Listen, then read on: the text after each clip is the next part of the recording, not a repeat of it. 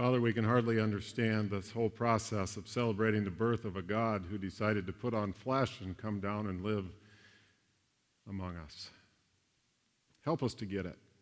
Help us to understand it. Do what only you can do through the Spirit. Work your way into those hardened areas of our hearts. Break down the barriers tonight and let us hear the truth. In Jesus' precious name, amen.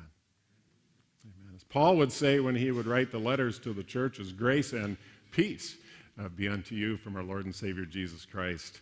Amen. Hey, it is good to be here tonight. Good to see you, and we're so glad that each and every one of you are here to celebrate tonight the birth of Jesus. This is something that has been done for over 2,000 years, that we get together and celebrate Jesus' birth. However, for many, tonight is not a fun night. It's not an enjoyable night. It may not be a night of peace, as the song that we just heard. In fact, for many, Christmas is very problematic. It's not always a good night because it brings back memories, broken homes. The list can go on. So tonight can be a problem for many. As the little boy and the little girl sat in church and they were singing Silent Night, and the little boy got to the part where Silent Night, oh holy night, sleep in heavenly beings, he says. And his sister whacked him one and she says, no, dummy, it's heavenly peas. So, for some, it's very problematic. And for some, it's an overjoyed evening. I did a little survey the last month on that issue, talking to different people as we get to this point, learning about different things. And how problematic is this? Because in reality, Scripture says tonight we get to hear good news. And how many people actually absorb good news? How many people actually say that Jesus' birth is good news? So for the last month, I've been doing my own little survey and asking people, different questions about Christmas. And everybody has different views and different things that go on in their life. And you know what? For many, it is a very bumpy day. And tomorrow, a very busy day. Ginger and I got married in 1982. No kids there for first 3 years. You know, Christmas was pretty calm. I celebrated Christmas Eve in our church tradition. We would eat oyster stew at 5 p.m. If you like oyster stew, you can say amen. Wow, hey, I love you guys. Many people don't like that soup, but... So we would do that at 5 o'clock. We would go to church. We would do our little parts in the church service, and it was all about the kids' program and the church I went to, and we wore our little gowns and our red capes, and we had a wonderful time, and we would come home and open our presents, and that was our Christmas Eve. Well, I met this beautiful brunette here, and we got married, and God bless the two families. We only were about 10 miles apart. They celebrated church at a midnight service, and then they opened their presents and celebrated the family tradition on Christmas Day morning. Hey, that worked out great because we could do ours and then we could do hers. Well, in 1985, our oldest daughter came along, and now you have children into the mix, and you don't want to keep them up too late, and well, we got to go to my parents and we got to go to your parents, and pretty soon you have another child, and then we moved 40 miles away, and then we got to go here. Oh, remember Grandma? We got to go to Grandma's house in there, and pretty soon it just all starts to stack up, and it gets to be a mess. It can become very problematic. And in the 21st century, now throw in a divorce on one or the other sides. Now you've got two families over here and a couple more grandmas and grandpas, or maybe even two divorces, which is very common in today's world. And, you want to do this thing, and you got all these people, and, Christmas no longer is full of joy. And so my little survey was this, that how many of you as spouses, men and women alike, I'm not picking on women here, but initially the survey was for women, but I did both to keep it equal time. How many of you ever have lied to your spouse about Christmas? You don't have to raise your hands. We'll have a time of repentance at the end of the message. People lie at Christmas time. Did you know that? And my survey was 22 people and 13 couples, but it was 50-50. Only 50% of them had ever lied to their spouse. Meaning, honey, okay, I'll do the guy thing with the gals first, but honey, what would you like for Christmas? You don't have to get me anything. I just want to be with you. You know, a little mistletoe, it'll all be fine. Sunday morning comes, they're going to open the presents, and there's no present from the husband to the wife. Woe to you, evil husband! You know, yeah, it is. And it worked both ways. Guys said, well, yeah, you know what? Sometimes I've told her I don't want anything, but did you really not want anything? Well, yeah, I still like something. So, very problematic. We can get a very distorted view of this whole thing, is what I'm sharing with you there. I pray that's not the case, because the Bible says tonight we get to hear the good news. We get to share the story of our Lord and Savior, Jesus Christ. He has good news.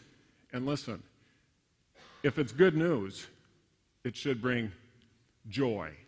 It should bring peace. It should bring happiness. And if some of you are sitting here tonight and this celebration, especially in a church setting, has not been good, I'm sorry. I apologize to you, because churches have a tendency to not deliver good news sometimes. Where have you been for a year? You haven't been in church. You didn't give very much last year. You know, and the list can go on, and all of a sudden you're sitting in church. What's so good news about that? I'm sorry if that's happened to you, but if it has happened to you and you're here tonight, praise God, because we're going to hear the good news. Good news is the gospel message of Jesus Christ. And in that story, when the angels say, I bring good news, it's actually, I'm bringing you a new story.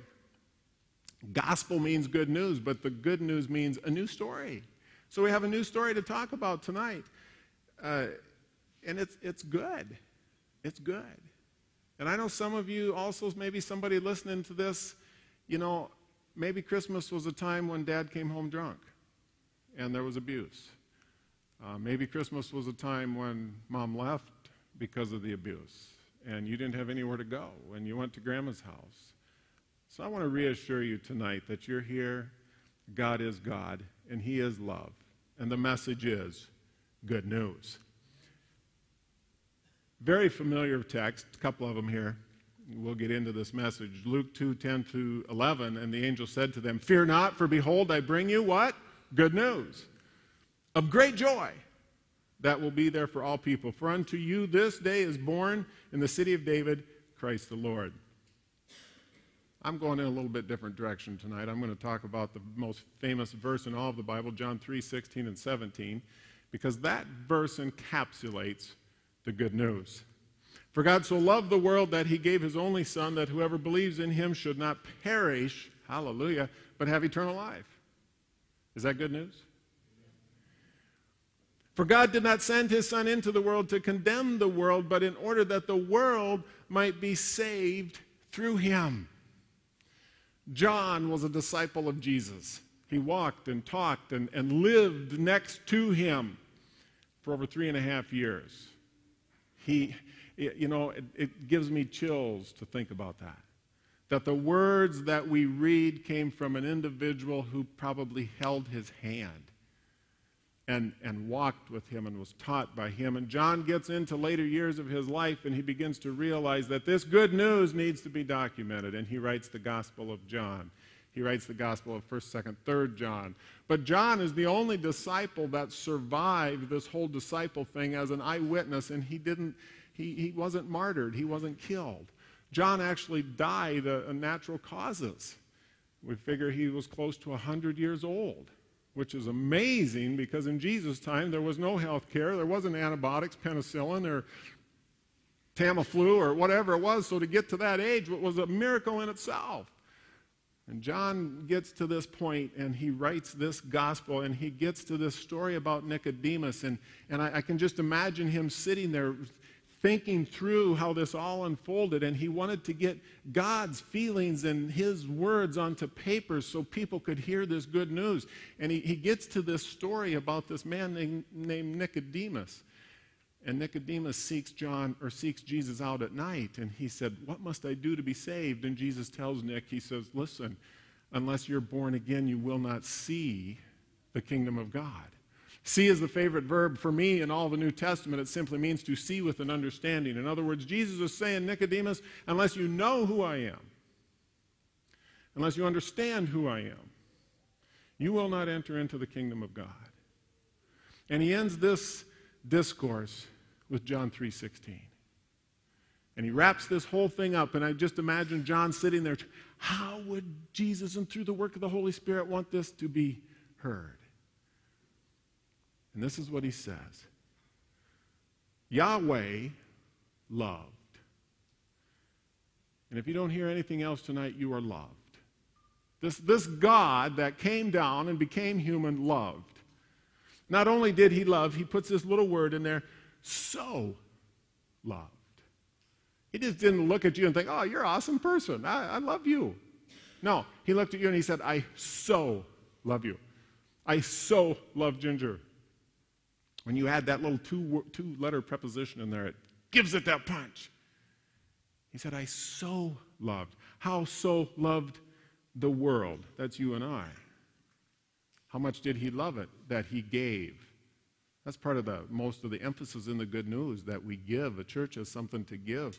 That he gave his only son. God so loved the world that he gave us his son. Now, that's not that big a deal. Right? I mean, here, world, have my son. But whoever believes in him should not perish, but have eternal life. There's the thrust of it. So John was able, through the work of the Holy Spirit, he puts this into context. And listen, if you're sitting here tonight and you're thinking, you know what, this whole Christian thing really isn't for me, that's okay. Because sooner or later you're going to have to deal with this being a Christian and understand God so loved the world. But my goal tonight is that if you're saying it's not for me, I want you to know what you're missing out on. That this God that so loved the world, that involved you. And that whoever believes in him should not perish, but have eternal life. If you never decide to become a Christian, at least you heard what you're missing out on. John put a key word into this verse that many people miss. It's a simple two-letter word in Greek. It's in. And before I get to in, I got to explain something to you, because for God so loved the world, Paul's writing in a Roman Greek culture. All right, if you study Greek mythology, the gods played and the people paid is literally what went on. So in Greek mythology, there was no God in Greek mythology that said, I, God, am going to give you my son, and I'm going to sacrifice my son. It would have never happened in Greek mythology. Greek mythology, the Greek gods played, and you paid. If you were not able to conceive a child, it was because the gods were angry with you. If you had a poor crop year, the gods were angry with you. It was all tied up into this mythology. And all of a sudden, here comes a God that says, I love you, and I'm going to give you my son, and he's going to die for you. It made no sense to them. So John said, how do I get this message across? And it fails in English, but when it says whoever, that's whoever. Greeks, Romans, black, white, Hispanic, everybody is whoever believes in him. Now here's the tension. In English it says in, I-N. In Greek, in is E-N, in. In is in. If you understand that, you can say amen. I think it's going to get pretty deep here, so hang on. So in is in. But John didn't use in. John used ace. See, we miss this in English because he didn't want it to just to believe in God. He said, I want it to be ace. I want it to believe, to have a relationship with God, to believe into God.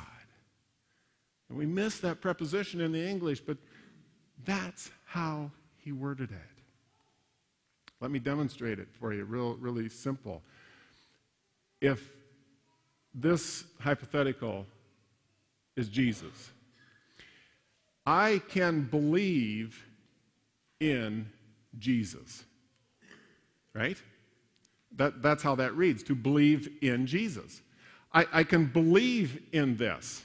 I can believe in Jesus, and I can be here. This is static. There's no movement here, okay? So Jesus is cool. Jesus is good. I can learn about him. I can go to Christmas Eve services. Whoa, peace on earth. These guys sing amazing song. Oh, Jesus is so good. I can believe in him. But am I trusting him? Do I have a relationship with him? That's the difference in this two little word here. John says, no, it's more than believing in him. And so many people in our culture today say, I know about Jesus. I know all about Jesus. I understand he came and he died for me. And the whole time, it's like this. There's Jesus. You know, hey, he's cool. Believing in him. This little preposition that John adds to it is into, means this, that I'm going to put everything I have, all my trust, all my faith, everything I have into him. So literally what John is saying, and this is a poor illustration and all of them break down, but it's the best we can do, is, did it hold me up? Am I sitting on it? I'm believing into him now. So ace means that whoever believes trusts. The faith is as such that this is my God. And now I'm in a fluid relationship. Now God can move and I can go and we have become one and we flow together. I'm not looking at it and believing in it. I'm believing into it. See the difference? And John wanted us to get that. I struggled with this and I thought, well, there's got to be some more ways, so I got a glass of water. Same illustration. Okay, so this is God, Jesus the Christ in the water, and water is what in three parts? Water, ice, and steam.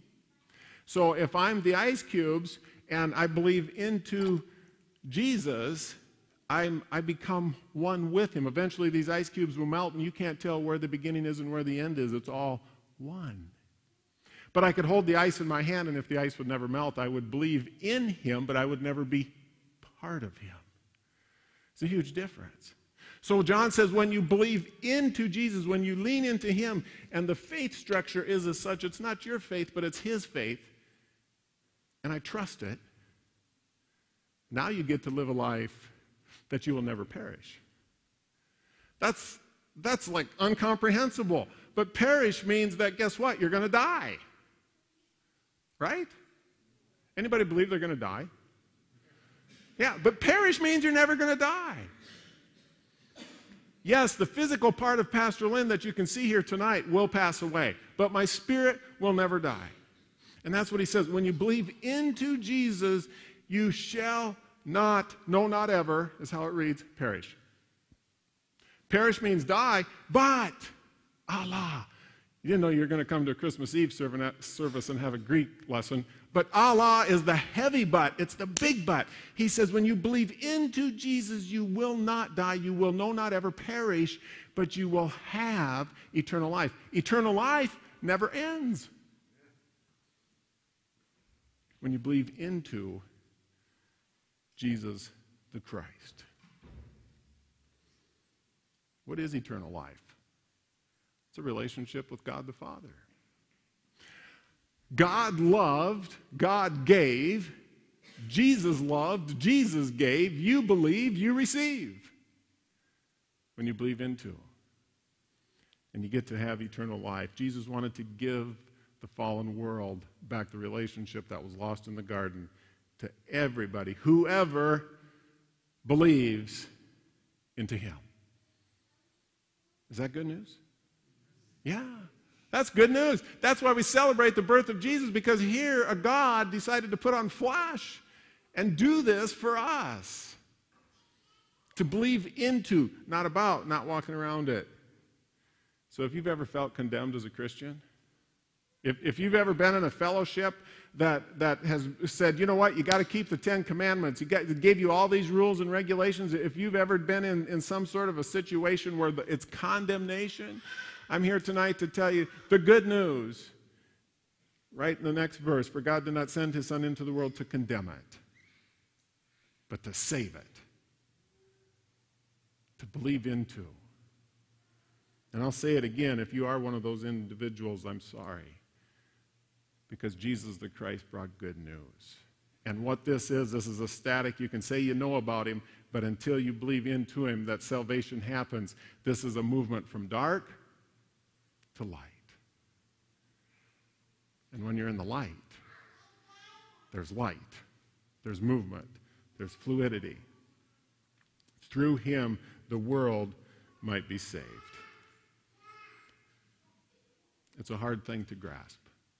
Ginger and I have 2 girls. I live in those girls. Ginger lives in those girls. If you have kids, part of you is in those kids. God loved, God gave. Jesus loved, Jesus gave. You believe, you receive. When you receive him, part of God lives in you. Isn't that cool? I mean, when we trust him, we receive this pure relationship that God wanted for his children. So the angel announced to the shepherds, he says, I bring you good news, which will bring peace on earth and joy to all men. And if you're trusting yourself tonight, if you walked into this church service and you can honestly say, I'm here. Let me just give you a little insight of here. You're trusting yourself. You're trusting that everything you can do here is going to work to save you. It's only when you trust into him that you have peace, that you have security, that you have hope. And you'll never know where you stand for sure until you take that leap of faith and trust into Jesus. Jesus says, I take away all the fear. I take away all the condemnation. John looked at him and he said, look, behold, the Lamb of God who takes away the sin of the world. Good news. How do you receive that? You simply put your faith and trust in him. I'll say it one more time because that's where we're at. God loved, God gave. Jesus loved, Jesus gave. You believe it, you receive it. That's the good news. I came here tonight to share that with you. And I pray that if you're sitting here and you've never heard of anything like it, right where you're at, right now, we're going to bow our heads and we're going to pray. And if you've never heard the good news, tonight is the night to say, I want to receive that John 3:16. I want to leave here with the assurance today that I can take this. I can take that step of faith. I can trust in my Jesus. And I'll never have to worry again. That's why God came. That's why he gave us his son, Jesus. That's what we're celebrating tonight. I hope you go home and tear open packages and love on your kids and your family and share the good news. Let's bow our heads, close our eyes, and pray. Father, you are amazing. You are a God who wants to give. And you did. You gave your son. Father, I pray for the individuals who are here tonight or those who are listening that Christmas has not been about good news. It's a time of year that's been bumpy, sideways, maybe even angry. We've got to go here, we've got to go there. So pray for the individuals and all of us here. We say thank you, Jesus, for giving us your life. We say thank you, Jesus, for dying for our sins. And if you've never trusted in him, all you have to say tonight is, I want to receive you, Jesus. It's been a lonely road. It's been a bumpy path. But tonight you can sit back. Put the faith and the trust into a God who will never leave you nor forsake you. He will never condemn you. He will just remind you that your sins are washed away. And you get to live a life knowing full well that you will never perish, but spend eternity with the good news. Father, I thank you for what you've done here tonight. Thank you for the opportunity to worship you. Thank you for what you've done in our lives. In the good and strong name of Jesus. Jesus. The name that's above all names. Jesus. We thank you, Jesus.